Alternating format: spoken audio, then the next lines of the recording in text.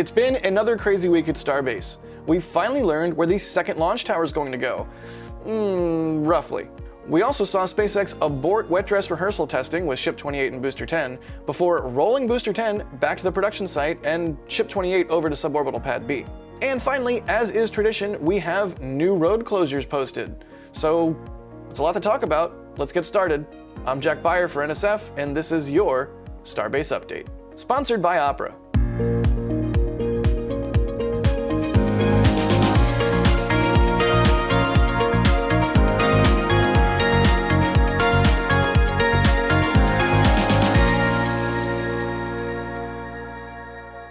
Let's begin our journey with the infrastructure work that happened this week. Most of this work, but not all of it, took place at the production site, though important work also took place at the launch site. For example, the work on the tank farm is not yet done. This week we saw the delivery of several tanks and vaporizers to the launch site. These are needed for fueling and detanking of ship and booster prototypes at the launch pad. They might also be related to a possible further expansion of the tank farm to support a second launch pad, which we'll discuss more in a bit. Over at the Chopsticks, SpaceX performed some modifications to the stabilizers that are used to give vehicles additional stability and position them on more than one axis during a lift. Another novelty we might see during the next lift is the fact that one of the ship lifting pins was moved closer to the tower. This probably helps alleviate stress on the Chopsticks, as the ship is now closer to the tower. A verification of the modification was performed later. Try saying that 3 times fast. Regarding the vaporizers, we saw them being delivered to the orbital tank farm at the launch site.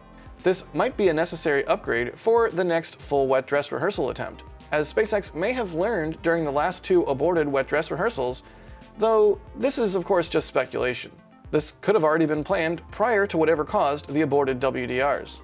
Moving back to the production site, over at the Mega Bay, we saw stacking of Booster 14's liquid oxygen tank.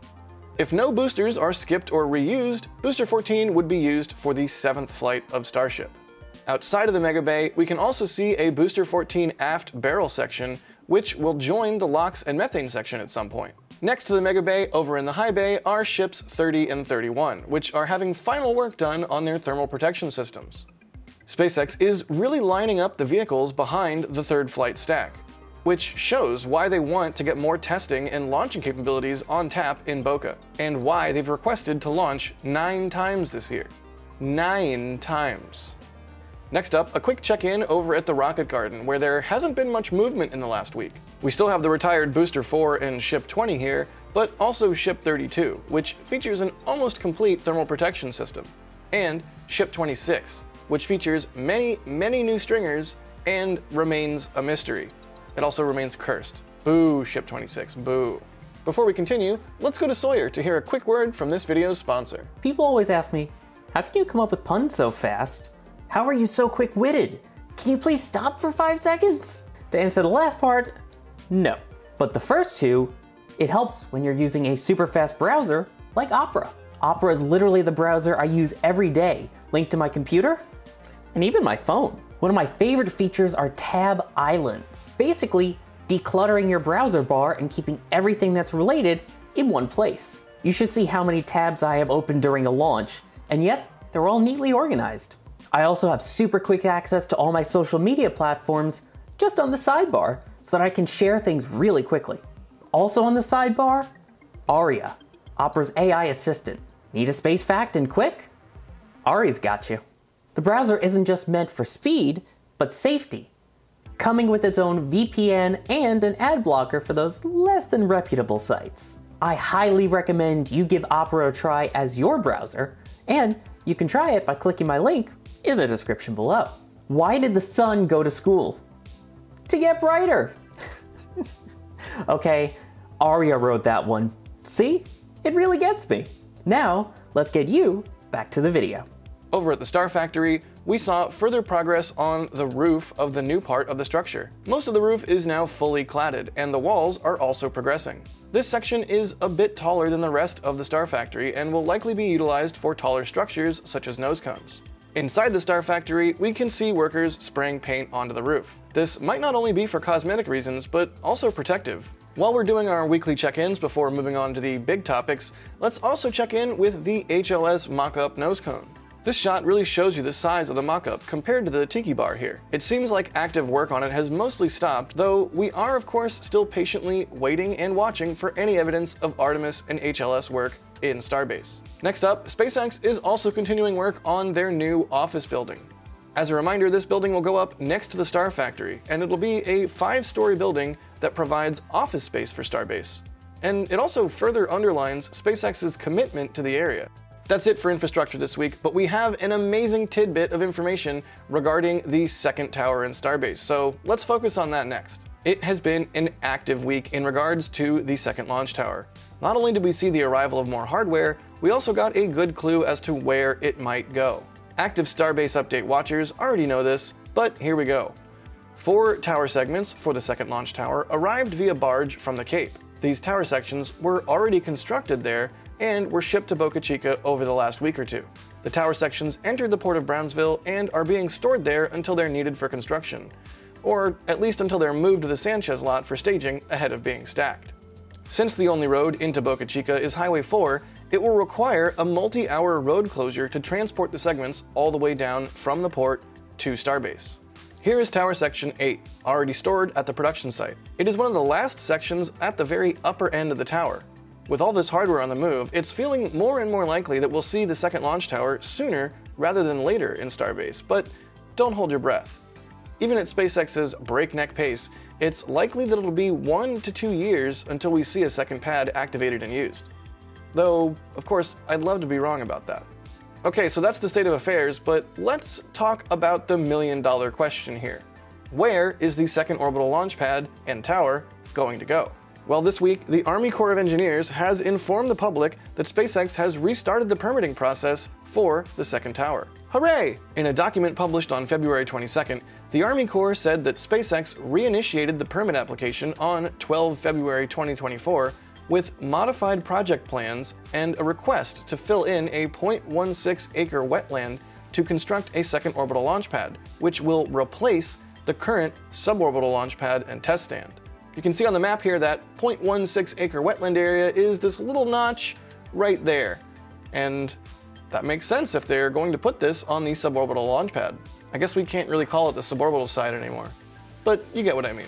This all fits well with the fact that we have seen SpaceX starting to remove the recently finished parking lot at the suborbital side of the launch site. This clearly seems to be related to the fact that this area will be needed for the second launch pad. Now, 2 questions remain. The first is where exactly on the suborbital side the tower and pad will go, and the second is if both orbital pads will share one tank farm or if SpaceX will construct a second one. The recent expansion at the tank farm we talked about at the start of the episode might indicate that one tank farm will be used for both pads, but only time will tell if this speculation is accurate. Alright, now let's talk Ship 28 and Booster 10. At the beginning of the week, the dance floor was raised below Booster 10. This platform is used to access the aft end of the booster and provides a workspace below the booster to ease inspection of Raptors, the launch mount, and much more. Usually, before lifts, this platform is lowered, and so when this happened, we got our first sign that the full stack was not going to last. Then, signs of a ship destack joined the mix. The ship QD, used to fuel the ship, was disconnected from S-28. With this, the ship was ready to be lifted away from Booster 10. Additionally, some of the lines that are usually used during testing were disconnected shortly after by workers using the extended work platform on the ship QD. These cables are not attached during launch, and their exact purpose during testing is unclear. After all of this work was performed, the ship QD work platform was then retracted again to give the ship room for the lift. And finally, the ship QD arm was then swung away to allow for the ship's removal. At this point, it was pretty clear that a destack was coming. Lo and behold, just 20 minutes later, the full stack was no more. After a few days on top of Booster 10 and 2 aborted wet dress rehearsal attempts, Ship 28 was removed from Booster 10. At this point, we don't know what exactly happened during the 2 aborted wet dress rehearsals, and SpaceX has not released a statement as to why the vehicle was destacked. As a bonus though, during the destacking, we got this great shot from Mary where we can see all 6 engines below Ship 28. What's noticeable is the difference in one of the RVAC engines. This could be a potentially replaced engine, as it still seems relatively clean. But as always, take that with a grain of salt, and we could be completely wrong here. Side note, if you want this image in your living room or office or bedroom or wherever, you can get it in our metal print store at shop.nasaspaceflight.com. And a portion of the sale goes to the photographer who took this image, which is, of course, Mary. Also noteworthy here is Ship 28's heat shield. With each and every vehicle, we see an increase in the quality of the thermal protection system, with less gaps and more rigor and quality control applied to the TPS. 28 was then placed on its transport stand to be moved away from the tower and orbital launch mount, but where would it go? At this point, there were multiple options, although some more likely than others. Of course, the vehicle could stay at a safe place to be stored until the next wet dress rehearsal attempt. Or it could have been rolled back to the production site to have further work done on it. And the third option was a roll over to suborbital pad B, where the potential new Raptor we mentioned earlier could be tested. After the lift, the ship QD arm then moved back into its closed position, and the aft flaps of Ship 28 were secured for transport.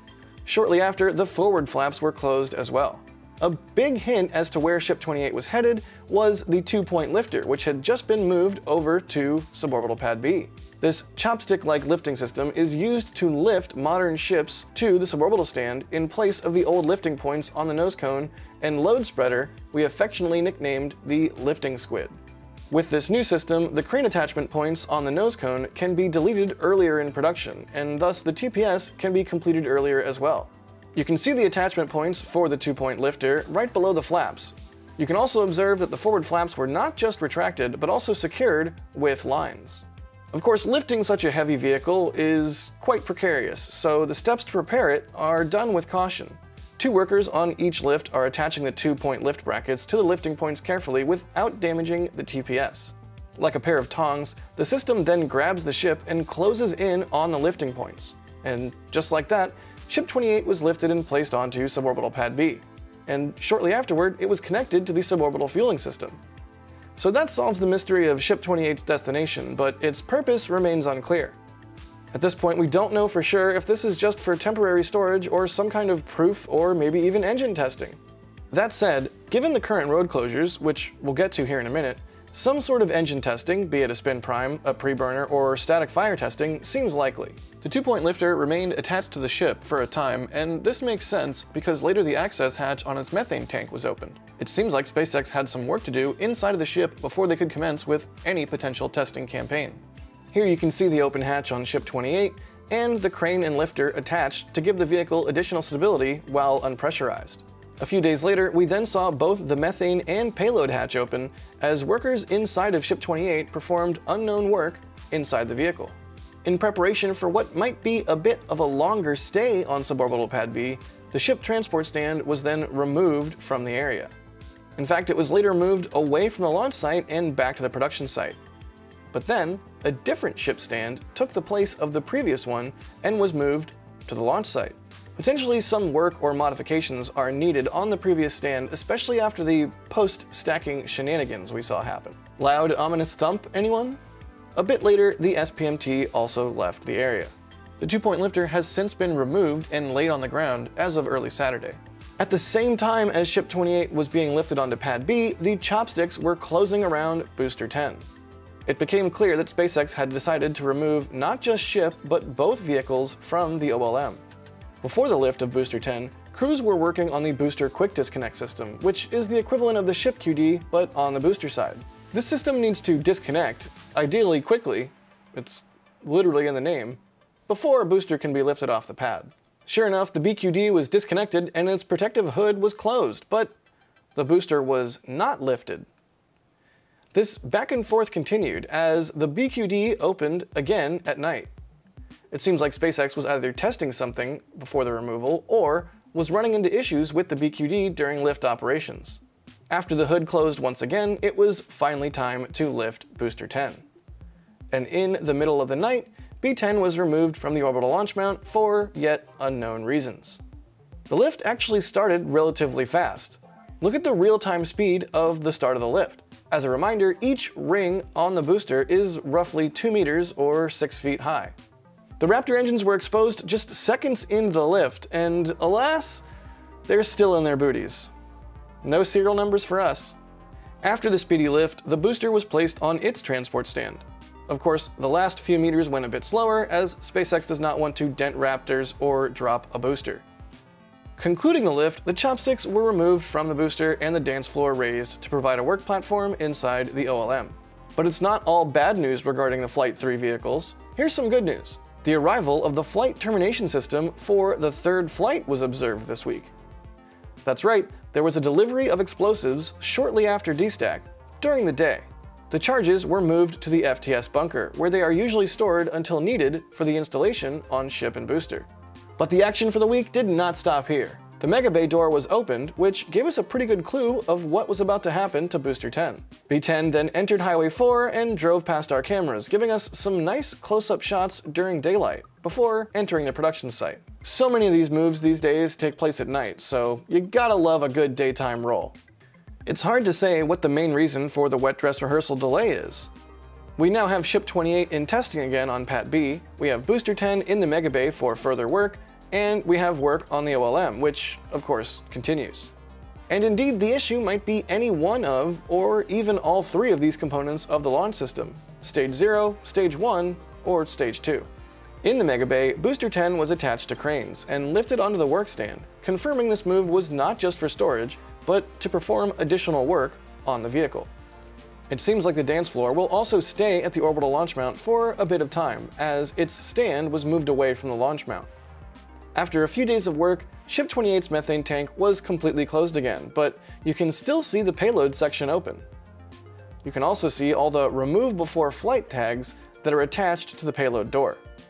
According to a statement from Elon Musk a few months ago, during the third flight, they want to test this door, so that's something to look forward to.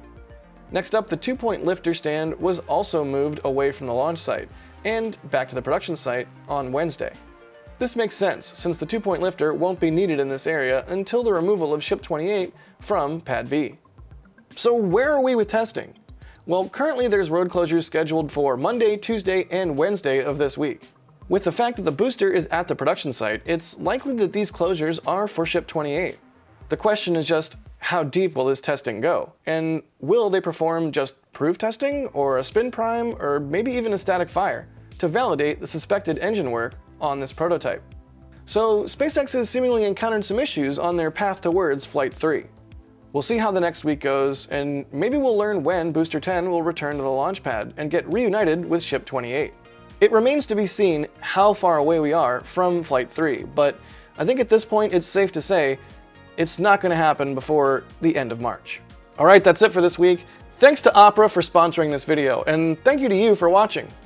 And as always, don't forget, be excellent to each other.